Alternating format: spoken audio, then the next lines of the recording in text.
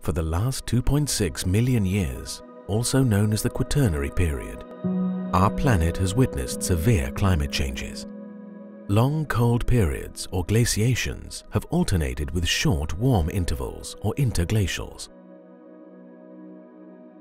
During the glaciations, water was locked in huge ice caps up to several kilometers thick, causing sea level to drop drastically.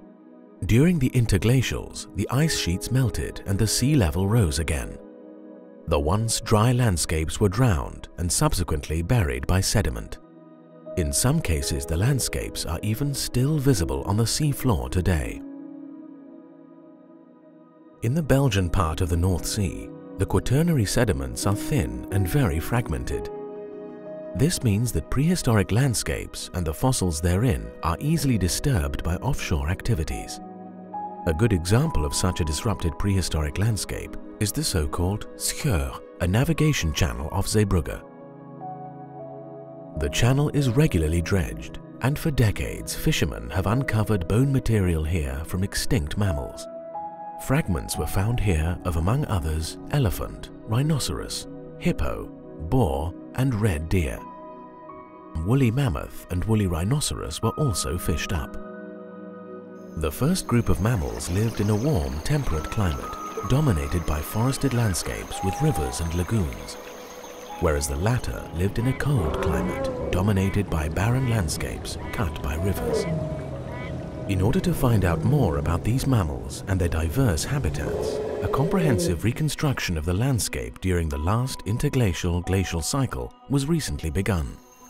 Roughly 120,000 years ago, at the start of the Eemian interglacial, the Seys formed part of a forested landscape cut by large rivers. When the climate got warmer, the coastline gradually retreated and the sea invaded the rivers. Gradually, the rivers transformed into estuaries, creating large islands. Finally, these islands drowned when sea level continued to rise. At the start of the last ice age, approximately 100,000 years ago, the climate cooled down once more. Sea levels dropped and the islands emerged again, now inhabited by cold-loving animals such as walruses. At the Seys, hundreds of walrus bones have been found ranging from youngsters to adults, indicating that a large walrus colony lived on these islands just a few kilometers off the present coastline. As it got colder and the sea retreated further, the rivers reclaimed their former positions in a barren landscape devoid of forests, creating homes for large mammals such as mammoth and woolly rhinoceros.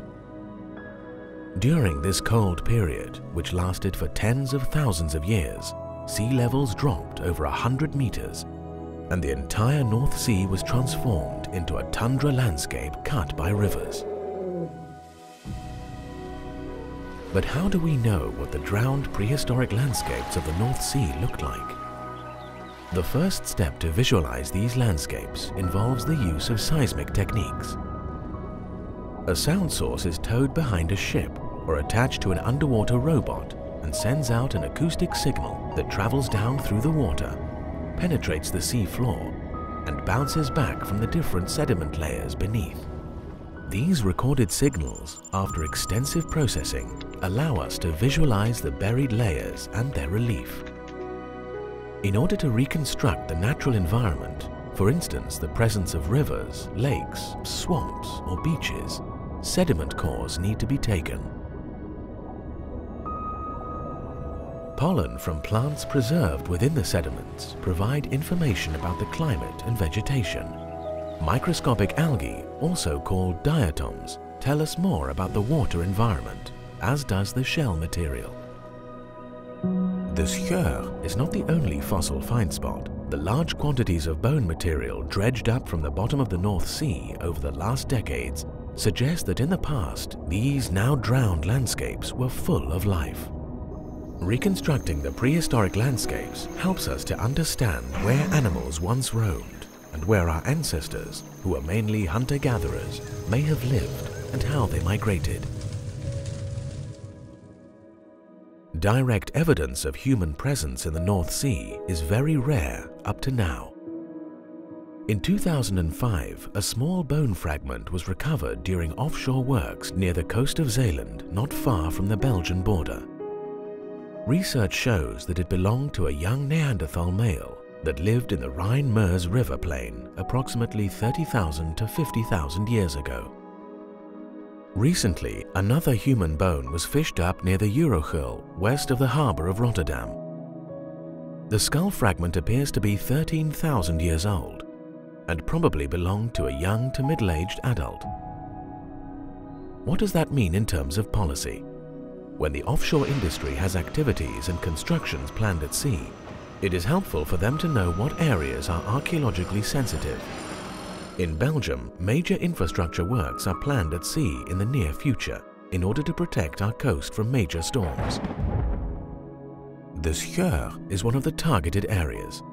The amount of bone material already found here indicates an extremely sensitive archaeological spot, and it is possible that human artifacts may be preserved here. Knowing what the prehistoric landscape looked like is crucial for minimizing the damage to archaeological artifacts.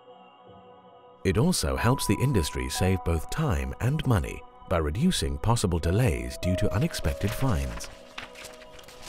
Last but not least, a better knowledge of the islands and lagoons that once existed off Zeebrugge allows us to better evaluate the effects of future sea level change on the present coast. In other words, the past is our window to the future.